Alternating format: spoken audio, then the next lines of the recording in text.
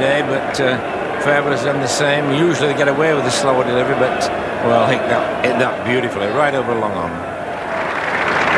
2.95 to 4. 1 over to go, so that highest score at the Oval in Pakistan is about to be demolished.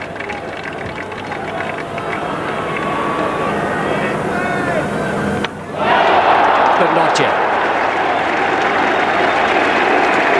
Tanvir Mehdi, a wicket for him.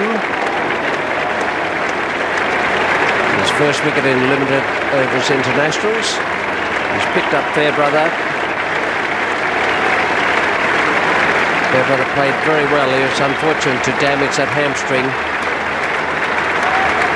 Made 63. Only 64 balls needed for the 63 Fairbrother made.